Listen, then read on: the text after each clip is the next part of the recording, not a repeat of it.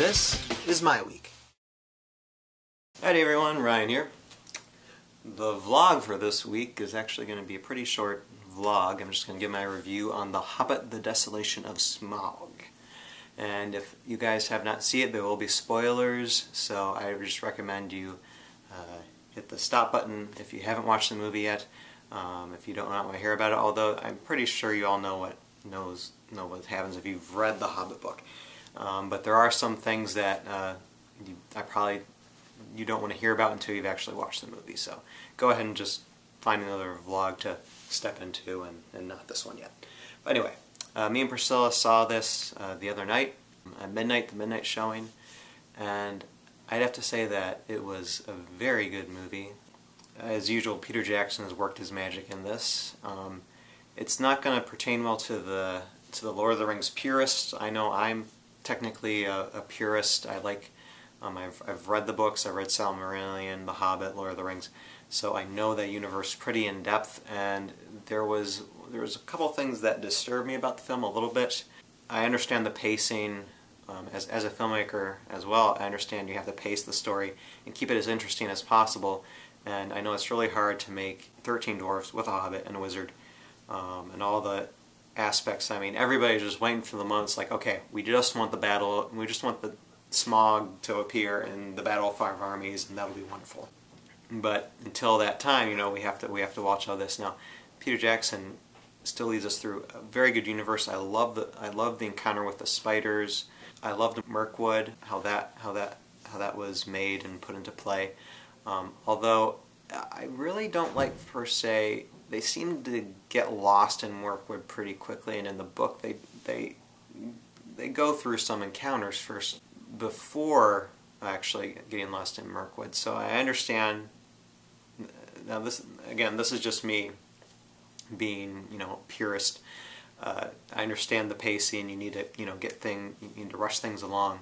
So for what Peter Jackson did, encountering the spiders with the elves, and that's one thing that got my gourd, is that in the book Bilbo takes care of all the spiders, and in the movie Bilbo, the dwarves, and the elves all eradicate the spiders, which is just like, no, I wanted to see Bilbo, you know, kick some butt, really. And he does, don't get me wrong, he does, but it's more, you see him rescuing the dwarves, and then he's like having issues like with the ring, and you see how the ring attracts him.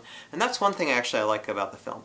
In the film, more so in, say, like the old animated Hobbit movie, in this film, Bilbo is you see he's starting to become attracted to the ring starting to control him even early on to that time. I mean, Bilbo can still make good decisions and all, but you can tell how the ring is starting to take control of him, since you have the Necromancer, aka Sauron, rising to power. So I did like that. So we rush into the Elven kingdom. That's by Mirkwood, Legolas's place, his abode, where he's the prince.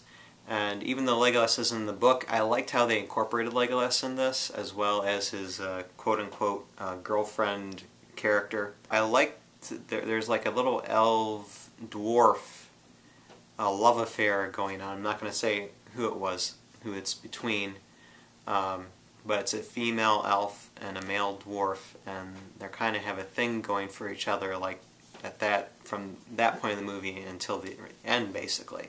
And I know eventually what's going to happen. This certain dwarf is going to die, so I have a feeling that the female elf will die as well, who's not in the Hobbit either. But anyway, moving on. Lake Town is fantastic. I loved how they have Lake Town just basically in the middle of the lake. The whole geographical setting is wonderful. Bard is great. They picked a good actor for him, and just him and his family. I like the Lake Town's master, how they show him as being ultra rich and controlling. It's kind of interesting. So they did good with the storyline there, and sneaking the dwarfs in first, and then you have Thorin finally saying, hey, you know, I'm here, I'm king under the mountain, and then they get their help. So that was cool. There are some dwarfs that get left behind in Lake Town, which doesn't happen in the book, as well as when they actually get to the keyhole in the door. It's not the sunlight. It's not the last setting sunlight in which they find the keyhole in. It's the moonlight from the day. Because apparently they're not going by the time of when the sun sets, that's when the day is done. They're going by when it's midnight, I guess, when the day is done. I don't know. So, anyway, now let's get to the good part. The dragon Smaug himself. Oh my goodness. The best part of this movie is that dragon.